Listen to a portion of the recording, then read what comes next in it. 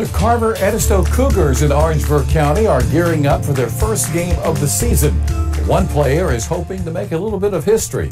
She's the second girl to ever play football for the school, and her sights are now set on the pros. Here's News 19's Alicia Nieves.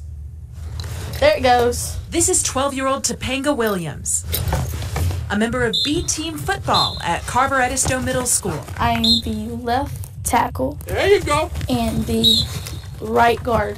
She's the only girl on the team. Look at your target. Last year, she played for Edisto Sports. I was the only girl for that too. Football runs in her blood.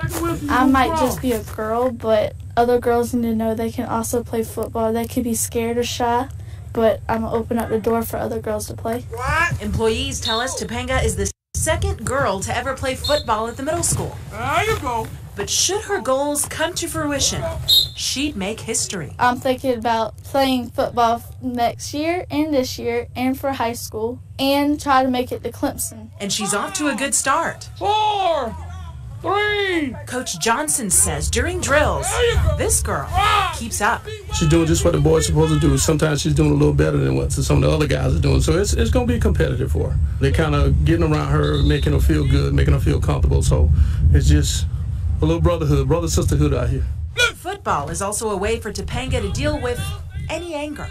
Boys tackle, boys play football. They say girls can't do it, but girls can technically do it. With her football family by her side, she's confident she'll defy the odds and hopefully grab a few W's in the process. I just hope we win. 1, 2, 3, In Cope, Alicia Nieves, News 19, WLTX. Well, the season opener for the Cougars is a week from tomorrow.